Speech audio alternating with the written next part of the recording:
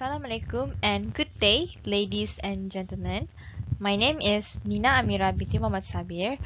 I am a 24 years old, a graduate student with a Bachelor's of Degree in Education TESOL from USM. I am from Sabah and I'm here to present the obstacles encountered by teachers throughout virtual learning. I will present three content for today, which is introduction, obstacles and solution, and also conclusion. Obstacles encountered by teachers through virtual learning.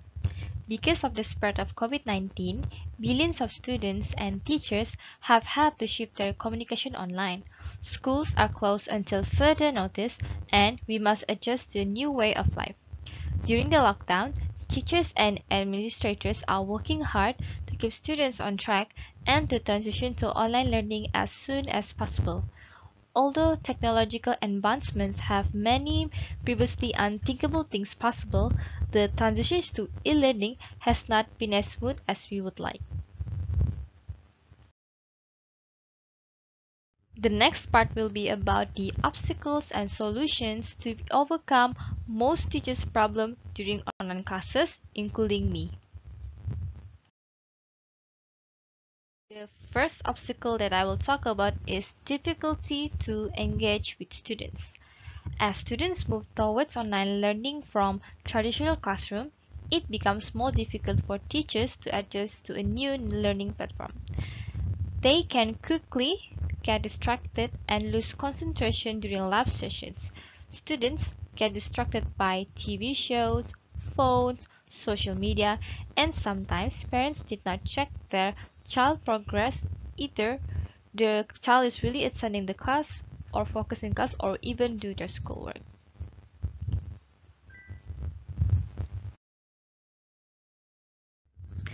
The solution to obstacle 1 is use multiple tools and interesting platform and different assessment method. Try to include those tools and multiple learning approaches such as podcasts, videos, discussion, various form of text through articles and blogs. My lecturer suggests to create a YouTube video about the course content for students to check it out if they have time and if the students cannot attend the live classes on Google Meet. I did a few videos on regarding the topic I taught my class. Even though I know not all of my students would watch it, they know they can refer to it. Usually the students that cannot submit their work on time or cannot attend the live classes was the one that will watch the videos. Teachers also need to use different assessment methods such as tasks, quizzes, assignments and projects, learning activities, and collaboration for better learning outcome. I often use live worksheets, Google Form, Bamboozle, Padlet, Wordwall, and other assessment platforms. The teachers can also give feedback, which is very easy for students compared to WhatsApp, where it is tough to check when the students snap their work, as some students do not have a decent camera or a good handwriting.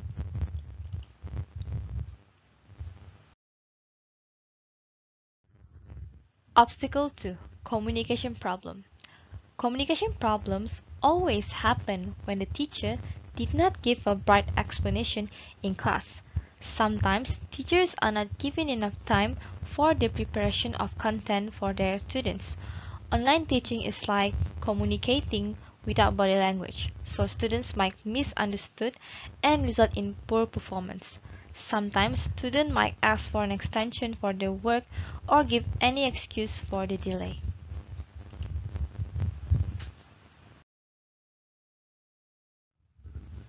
The solution for obstacle 2 is to be more flexible and understanding and to recognize the student's need. One way to solve communication problem is by giving flexibility to the students when they ask for not making up to the deadline. So I give students an exception by them for more time to submit their work. Next, we must recognize the need to contact the students and understand what activities can accomplish your goal. We should provide a platform for students to communicate and collaborate with other classmates. As usual, students can share through WhatsApp or Telegram group, but not as spamming, as it also can lead to students leaving the class group due to spamming. The last obstacle that I will talk about is technical issues and connectivity problems. Many teachers struggle with technical issues that are unavoidable and cause stress. For instance, I experienced it myself when I opened up my laptop an hour before class and I found out that my PowerPoint cannot be accessed due to technical problem like outdated version. Not just that, I also face an internet connection problems 20 minutes before my class starts. The solution for technical issues and connectivity problem is to upgrade computer or laptop, check internet connection before the class started, and prepare a backup plan. The solution to solve technical issues and connectivity problem is by contacting technical support to solve problems that can cause hindrances in the learning process. Make sure you upgrade your computer with apps and software that can help in an effective learning process with a high-speed internet connection. I upgraded my laptop processor and deleted useless stuff from my laptop to avoid problems like lagging and disturbing bugs.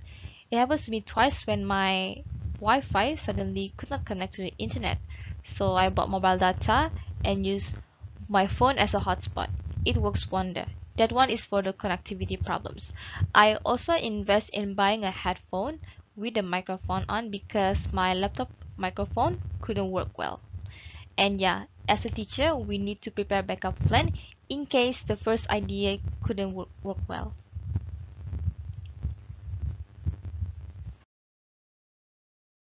Solution, a problem is a chance for you to do your best.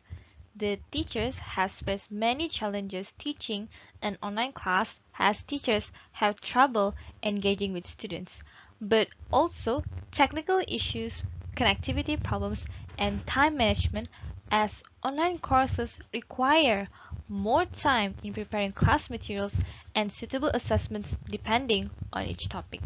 Despite that, all the teachers figured out ways to solve their problems. And that is all from me. Thank you so much for your attention, and I will see you again next time. Goodbye, everyone.